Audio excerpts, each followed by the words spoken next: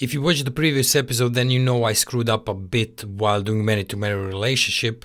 Since I don't want to deal with that mistake throughout this course, I will show you how to correct that in this quick episode. Gena Petrov, I think that's your name. If you're watching this, I'm also going to show you how to create inverse relation between products and categories, so keep an eye out. That's about the question that you left on my previous video. So the problem is mainly that I had a brain fart during the last episode and I called this field right here product categories instead of just categories or category. And just as the inverse relation should be called product or products, not product categories or products categories or something like that. So now we are going to fix that. One more thing that this caused is if you go to the data model, here you can see that we have product categories 1, product categories 2. That kind of sucks, and this happened because I tried to fix it, didn't delete those fields and so on. So now we have this situation, at least on my side. So how are we going to fix that? Well, first of all, I'm going to delete all of these. So I'm just going to go here, delete this collection, delete this collection, delete this collection.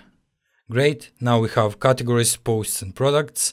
We go to products, and as you can already see, product categories is already gone.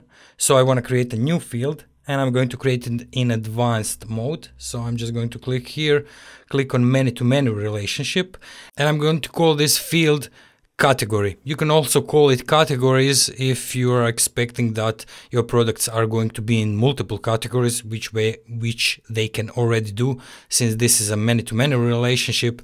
But I want my products to be in only one category, so I'm going to call this just category. Okay, great. Now for the relationship part, alright, so we have this junction collection, which is not filled out yet because we didn't choose the related collection. So I'm just going to click here, click on categories, and now all of this is already filled out for us.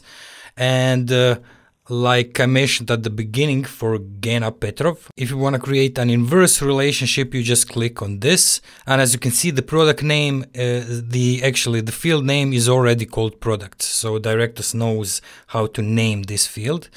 We are going to leave this as is, go to field, that's okay. Interface, we're going to choose many-to-many, and it says right here you can configure the display template after creating this field, so we are going to wait a bit for that.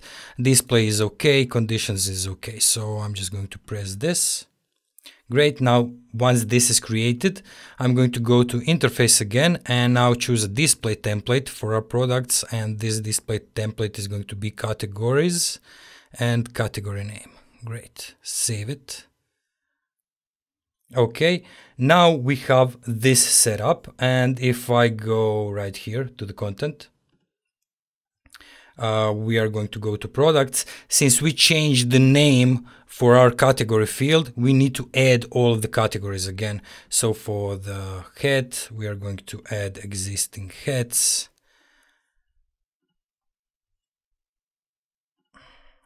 Okay, so for the t-shirt, we're going to choose a t-shirt. And for the mug, we're going to choose mugs.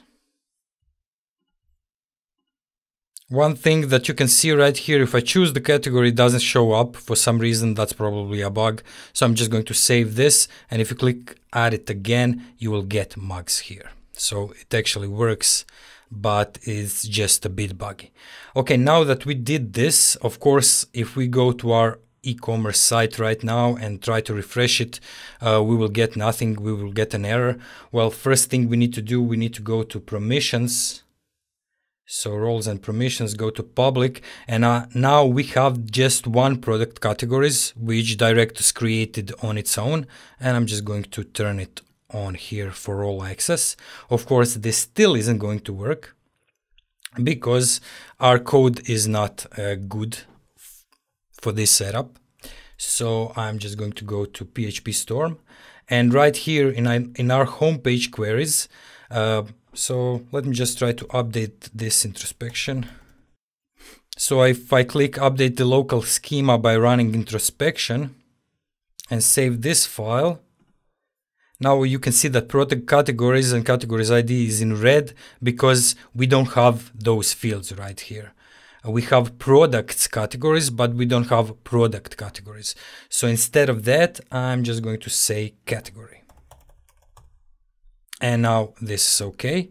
Of course, if I save this, check it out in my browser, this still isn't going to work because product categories does not exist in our index.js file. So we need to go there. And instead of doing product categories, we are just going to go and do product category and just choose the first category that's in here. That's what this 0 stands for. Save it. Go to our browser, try to refresh it, and now it works. Great. Okay, so this has been it for this quick fix video. Remember, everything we did here will be available for you on GitHub. The link will be in the description below. And as always, thank you guys for watching, and I will see you in the next one.